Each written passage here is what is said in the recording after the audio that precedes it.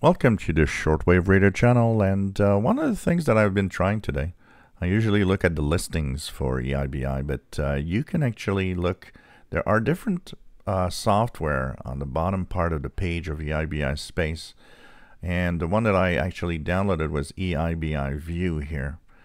When you download it, be careful because it contains outdated schedules. You have to update the schedules by downloading the files like this one here at the top on the page, the CSV database.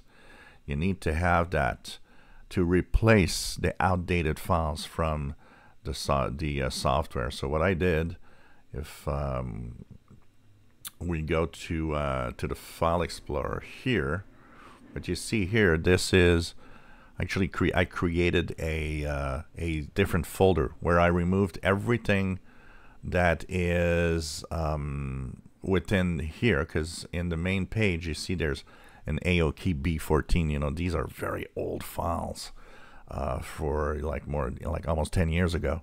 You got to remove all of that. So what I did is I cleaned it up by creating simply a new folder, and I only copied the program and what I wanted in it, and I actually have SCED A23 CSV here, which is what opens up and is being shown like this. So kind of gives you a different perspective and different view with a little piece of software that runs on Windows. So this is on Windows 10, and you have it on Windows 11, works fine too.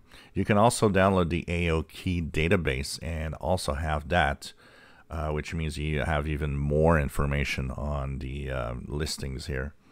So it's kind of cool. I've kind of have some fun. You see here it erased and came back because it updates depending on the time, so that you get all of the broadcasts from the station. So I've been going through and scanning the bands. So you can have stations by kilohertz, by time, so you choose whatever you want. You could have it, you know, what's coming up next on a certain frequency, the ITU, the beam, by station name, and so on.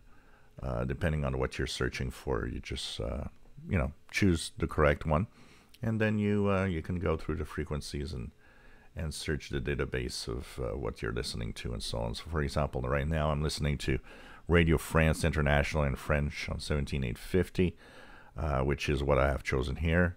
And you could see here it gives you the location of the transmitter, and if you have it correctly configured, because I might be missing some files, you even have the direction of the transmission where it's going to. Technically, this one should be sent to Central Africa here.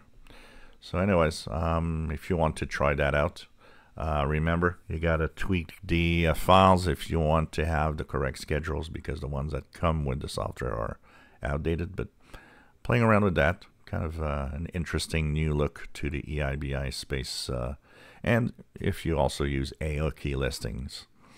If you enjoy my videos, please subscribe, give us thumbs up. Thank you for watching.